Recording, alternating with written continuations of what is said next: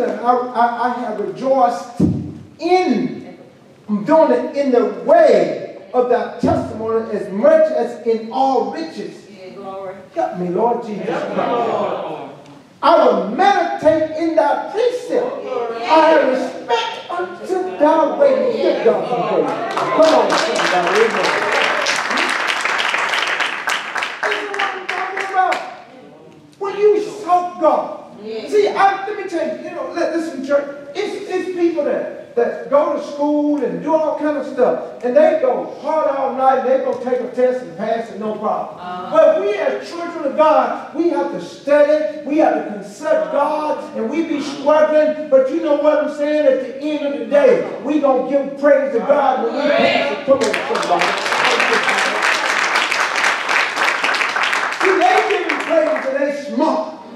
But praise God, the Bible said, let not the wise man glory in his wisdom. Come on, somebody.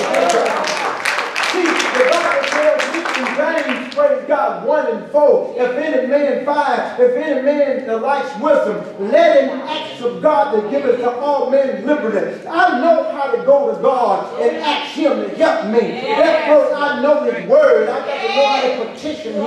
Come on, somebody. I got to know how to put him in the ministry of his word. Man, I go to Psalm 41. He said, on your bed of language will strengthen you. 41:3. Are you listening to me? He said, I'll make all your beds in the time of your sickness. Give God some praise. You got to know this, man. But you got to know how to put it in. If you're coming one day, you're going to need it. But if you don't have it, you done misspent it and messed it up and did. How you going to put God in your life? How you going to put him in? Your cell phone, that's all you know. Like the dumb preacher up there with his cell phone. You'll see him. Don't look at me, though. I just hold my head down and say, praise the Lord. Come there, example. Dumb preacher pull the cell phone out. I ain't got, what I'm doing my cell phone with me? I ain't never brought up in this place. Not one time. If I do, I tell Brother William I'll take it back to the car. So somebody may steal it. They can have it in. They can't do nothing with it. I got it locked up, baby. It's locked up. I got the key to it. Come on, somebody, give God some praise. Amen. You understand what I'm saying? I need to get pages. Yes. The scrolls ain't written on that. The scrolls is rolled up, brother. Isaiah, the 66 books is 75 feet long. Do you understand what I'm saying? You need to study. You need to know. The preacher needs to be able to show you scriptures and bring them, not try to manipulate you with them to try to make you do what he wants you to do. I want you to please God. And if you please God, then you got it. Come on,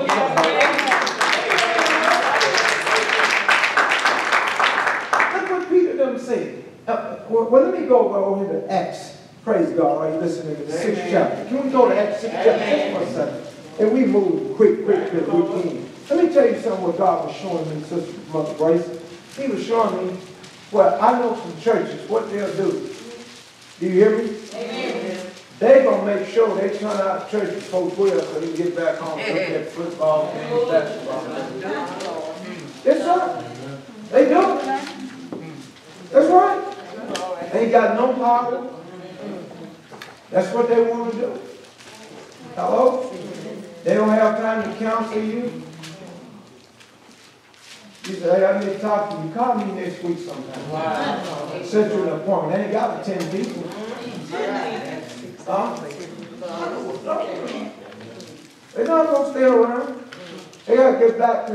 I was at the hospital one day praying for some people, and the preacher came, and he said, look, his wife said, look, I got to get back home and wash my Lakers. I got time to pray for these people. Let's go. Yeah. I like that. See, that's some of them dumb dogs. That's some of the ignorant. See, you don't believe me because I'll be talking about your friends and then you get mad.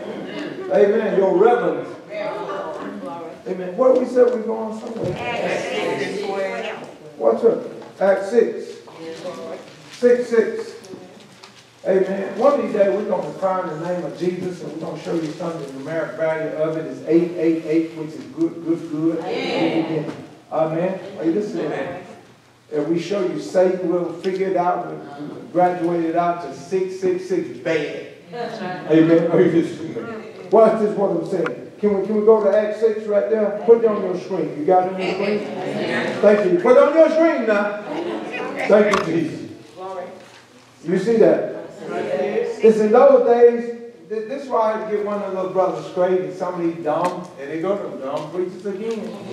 It says, in those days, when the number of disciples was multiplied, there arose a murmuring of the Grecians against the Hebrews because their widows were negligent in the day of ministration. In other words, they were giving out food and stuff and so on. And, you know, yeah, they all feel the Holy Ghost, but the devil will try to come in and always, you know, put a little something in there to make you mad. Because God knows, this is what God knows. If you go back to the book of Acts and you see the 2nd chapter, and you said they was all in one place in one accord. That means they're all in unity. When you get, see, the devil does not want you to have any unity. Because he knows the Bible says that any house that's divided is not going to stand. And this is what his objective is, to divide and then conquer.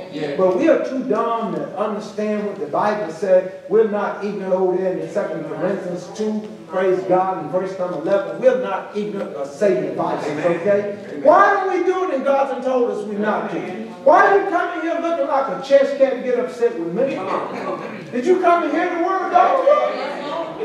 Hello here. My God, preach to yourself then. Thank you. I don't care. That's your business. You'll go to hell and y'all ain't there. Amen. I didn't want to say. Move quick. It said, in the 12 called the multitude of disciples under them and said, it is not reason that we should lead the word of God and do what? And his people, we've been in these churches, they come in, pray with offering. They ain't praying on no offering, man. I'm over here. One preacher told me, he said, I need you to come in here and raise the money for me. I said, brother, what are you talking about? You got my credentials messed up. You understand what I'm saying? See, you didn't know. I'm just on to tell you. I never tell you the place. I'm saying, tell me to do that stuff. You're talking to the wrong jack, brother. You can't put no javelin in my back and tell me to do some crazy fool stuff like that. You see, I told that one brother, shout there, go, we're going to come grill off. I said, what's wrong with your mouth? He looked back, he got mad. What's wrong with your mouth? You took the money up. What's wrong with your mouth? You could have been praying it. Huh? You be good. I said, what's wrong with your mouth, bro? You need to study the scripture and see what it says about that. I don't believe that stuff. That's what you do. What's wrong with your mouth? Anyway, watch what. I'm going by the word of God. You understand? What it says, it is not reason for us that we should lead the what? And do what? Did you see what it say? Lead what? The preacher lead the word of God. Go to birthday parties. No. Go to football games. No. Huh? Take him 2 weeks, 2 months vacation. No. I was telling you, my daughter, we went by this place yesterday. Is it okay to say yesterday? Yeah. I want you to preach all upset with me. So I'm looking at speaking bad language and using bad English. I'm a bad English man anyway. Praise God. Thank you. Anyway, the preacher over there, he built some more to the church. He said, we don't need to have, but y'all wearing me out. We having 3 services. So he built some more to the building. And built some more to it, and the people kept coming. He said, I'm sick of it. He said, I'm sick of it. He said, me and my wife, we just taking off going, we're going to skiing there for a month. Somebody else get with y'all. That's one of the people, they steady coming. Niggers and white folks just running around, look like alligators. Huh? Naked as jaybirds. Hello? He told me this was the people coming to me. Then he told me, they said, man, he said, he was tired of us. I looked at him, I can see why. Oh, you listen. Help me, Jesus. Move quick. I got it. Oh, you listen. You see that? It said, we should lead the word of God and serve tables. Are you listening? What? Wherefore, brother, look out among you 7 men, honest report, full of the Holy Ghost. That takes every Baptist church off the mark. The deacon low down talking, they ain't never got the Holy Ghost. They don't believe the Holy Ghost. What are you talking about? We got the Holy Spirit.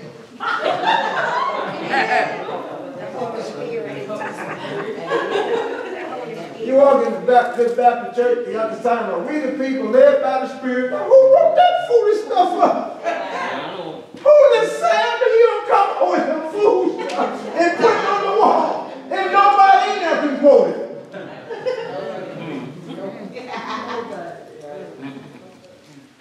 Am I telling you the truth?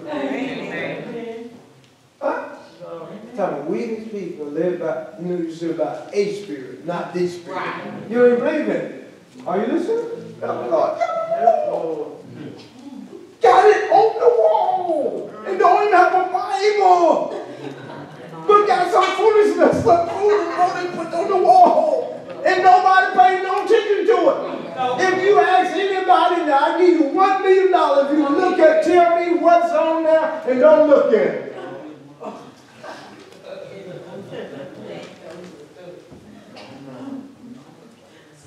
Some of them dogs. Amen. Greedy preachers. Amen. Loving this slumber. They cannot bond. They love this song. Love it. I ain't gonna be for your life. I ain't be for your life. Ain't be for your life. I just stop by. I'll tell you. Okay, don't go. What is this? I said, get some house. My God, I died.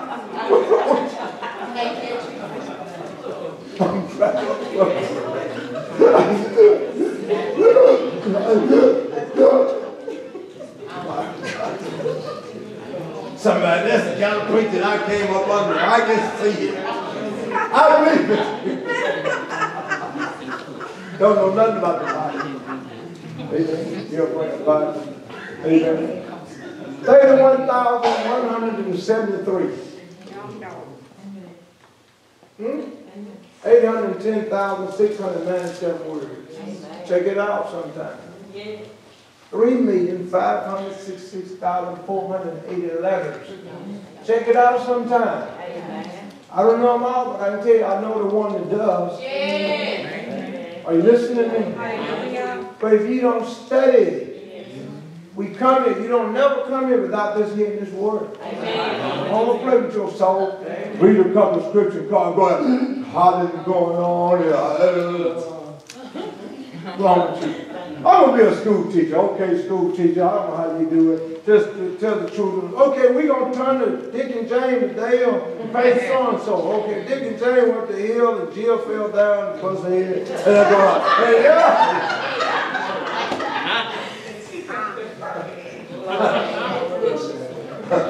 Amen. Don't forget Zeke and Spock and all this.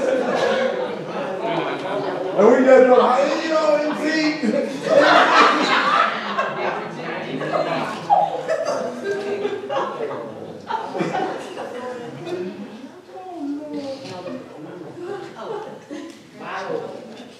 Let me move quick. My God, I'm going to get through it, man. Thank you, Jesus. Now, you're going to find this in this Bible now. You're not going to find it outside it. Wait to see. Therefore, brother, look out. Amen. In other words, don't mean seek out among you 7 men on this report.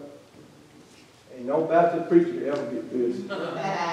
Full of the Holy Ghost. And what else? Who we may appoint what? But we will give ourselves what? And what? I'm ministering of the word. I said, brother, you need to read the scripture. I don't play it. You hear me? Don't do that stuff. You're not going, let me tell you, I'm not like you. You can't hold me hostage to foolishness. That's right. Hello, you. Amen. You ain't holding me hostage to it. I won't do that. I ain't doing it. You be up there, women be in the pulpit. I just left. Huh? Baptists up there singing in the choir, I ain't coming. I'm leaving. Do you hear me good? Are you listening to me? I'm an apostolic preacher. Let me tell you what I'm talking about. Now, you can get upset, your family can get upset, your dog in your hall. Amen? That's your business. But now, those Catholics down there, don't nobody be down there but Catholics. The Mormons, the Jehovah's Witnesses, they do not invite. Now, I believe what I believe, but you're not going to tell me you got the same Bible I got, and you do it your way. Are you listening to me? I ain't going to deal with it. I ain't going to deal with that. I'm not dealing with it. I said, I'm not going to deal with it. I'm not dealing with it. I'm going to believe what I believe according to the Scripture. But you're not going to push me and don't hog-tie me and try to convict me. Well, y'all just have church so much. You can get something and come over with us. And I just tell them, I know you scared. I said, let me tell you. I said, this is the second time you can ask me, and I just been refraining. Let me tell you what I think about you. Go to hell. We don't know what they're going to do. You're no Christian. You're no Christian. You don't go tell nobody to go there. How you know? Show me the Bible where I'm from. Huh? Huh? Thank you, Jesus.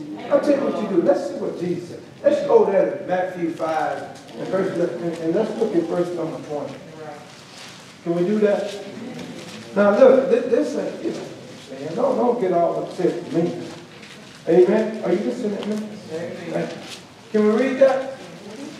You see it in your screen. I'm moving quick before I make you even mad. Amen. I'm moving. I'm talking about the word of God. Look what Jesus said. He said, for I say unto you. Do you see that? I see it. That except your righteousness exceed the righteousness of the Pharisees, you shall in no case enter where? So where you going to be at then? Huh?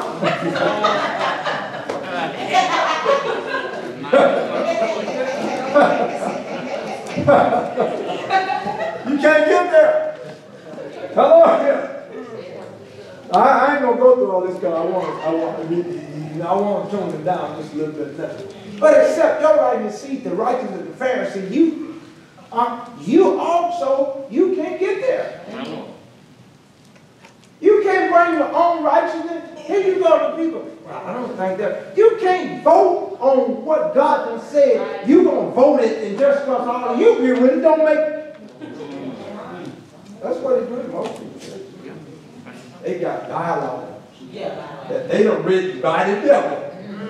Been written by, they what the word of God said. Well, we all agreed on. Well, you agreed that God was 20 feet tall and 8 feet wide. You find Are you listening?